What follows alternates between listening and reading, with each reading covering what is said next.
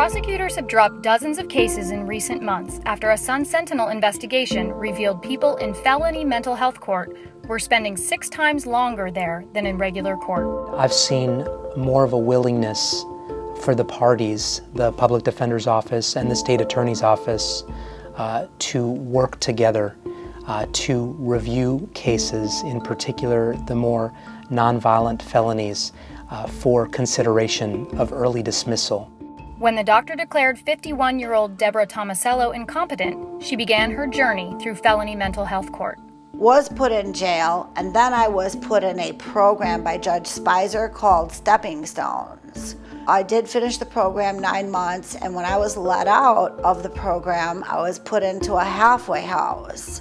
Tomasello's life was good. She had a good job, a plush condo in Lighthouse Point, and family around her. But after her father's death in 2004, she succumbed to a depression so devastating, she says she lost control of her life. The depression, you could just feel the depression in the house. Or you could just feel it.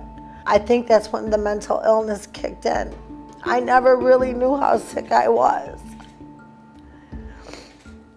In 2011, Tomasello, a sales representative, was accused of using customer credit card information to pay for $6,000 in Publix gift cards, a nearly $800 puppy, and more than $190 in cigarettes, among other items. There are some cases like hers, but there are also some people that come into the system, get treatment, resolve their cases, and we don't see them again.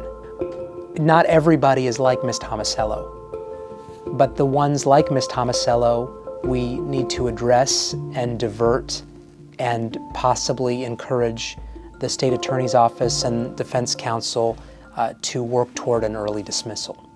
On March 16th, after spending nearly 5 years in mental health court, prosecutors dropped Tomasello's charges. What this meant for me is that I did what I set out to do. Okay, I wanted to finish the 5 years, and I wanted to be good. For SunSentinel.com, I'm Amy Beth Bennett.